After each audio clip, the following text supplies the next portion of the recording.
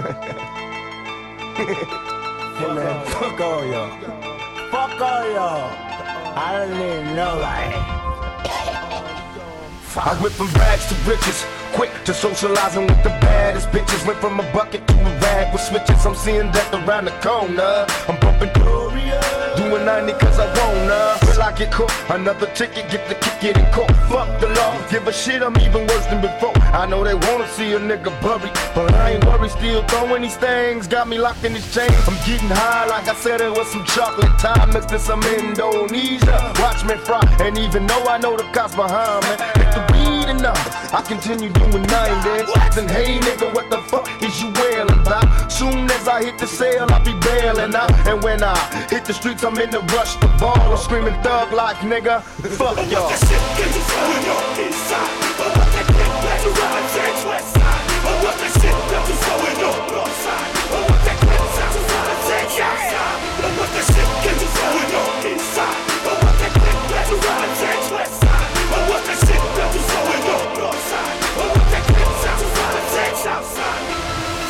Great rapper Eminem canceled his sold-out European tour to check himself into rehab after admitting an addiction to sleep medication.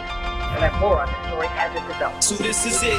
This is what I wish for. Just isn't how I envisioned it. Fame to the point of imprisonment.